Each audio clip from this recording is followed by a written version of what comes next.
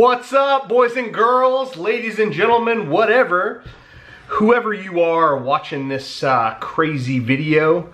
It's Garry Dean, DetailJuice.com here, and this is volume 33 of the Untold Truth in Detailing. So, I have a group on Facebook called Garry Dean's Detail Juice Nation. If you want to be a part of that, awesome, send us a request. If you're going to bring drama to the group, don't bother, because we'll get you out just as fast as we got you in there. So, where I'm at today is one of the people in my group asked a question, a totally, utterly legitimate question that I get asked pretty regularly, but instead of typing that to the group, I wanted to shoot a video about it. I just was compelled to express my feeling about this situation in a video. And so I think I'm gonna start doing that.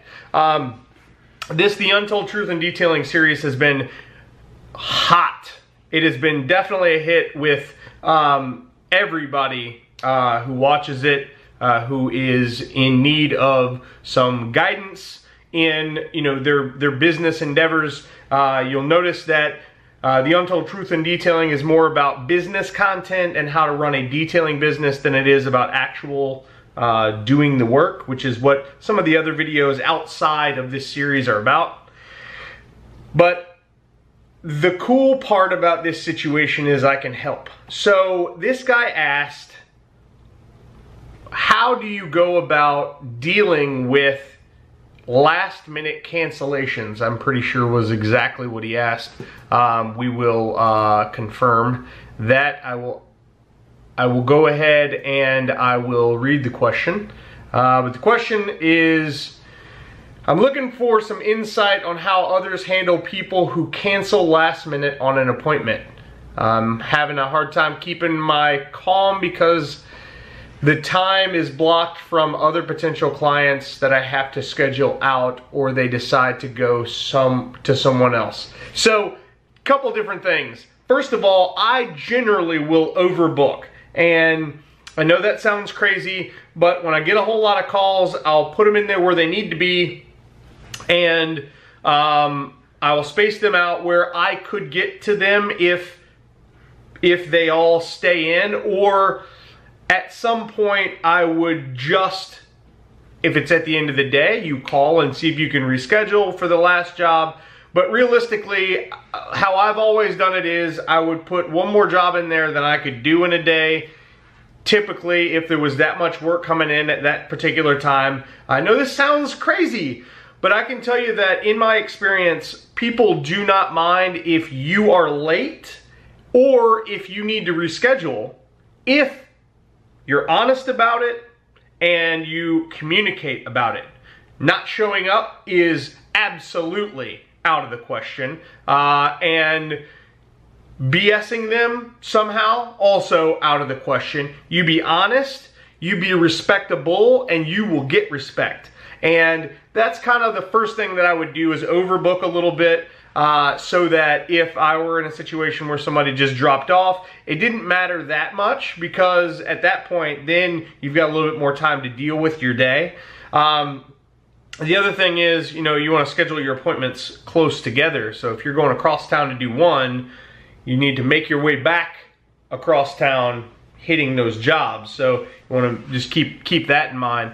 But specifically, the first reason I would go about, or the first way I would go about remedying people that drop off last minute would be just to overbook a little bit and then communicate to your clients, hey, I'm going to be a little late, I'm going to be a little bit early, and then, if midday that your day is never going to get completed because nobody has canceled on you, maybe call and ask the last customer if maybe you can move them to the next day. Or, again, what's going on with these customers when they call you.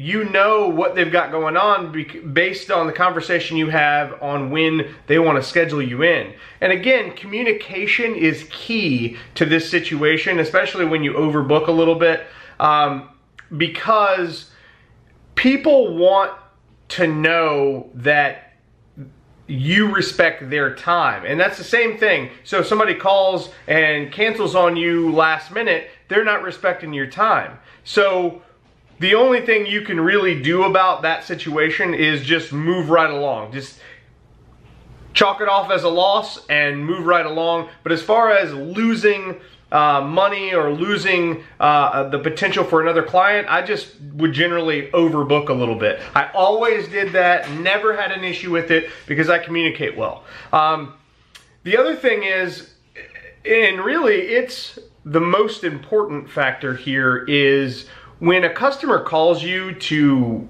talk to you about your services, talk to you about your pricing, and potentially schedule a detail, I thought, I mean, maybe I'm crazy, maybe I'm weird, I don't know, but I always can tell if a person's gonna flake out on me. I always can tell. There's been very few times where I couldn't gather from the telephone conversation either about the services provided or the money, you know, the cost for them to get in on a package, you know, or, you know, in general, how much something's gonna cost.